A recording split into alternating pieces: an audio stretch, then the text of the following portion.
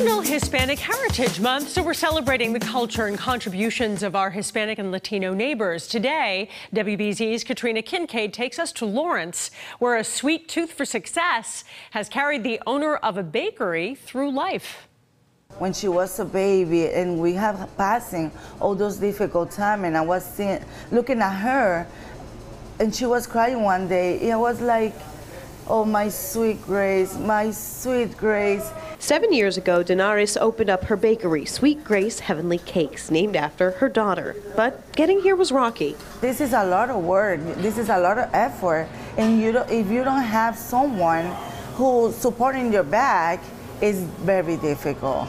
And sometimes you need someone to remind you, you can do it. In 2009, she was pregnant after 7 miscarriages with a high-risk pregnancy. Her husband had been laid off, and they were bankrupt. After having her baby, she went back to work to pay off their debts.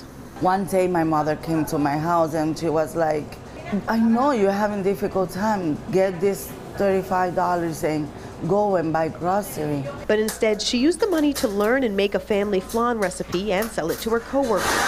I sold 5 small ones that day, and I did the same thing the next day, and the next day, and the next day. And the end of the month, I was getting money to pay my bills, to help my husband, to get gas for the car. Was very amazing. So amazing that she realized she had a business on her hands. She was introduced to a woman who taught her how to make cakes, and the rest is cakestory. To never give up.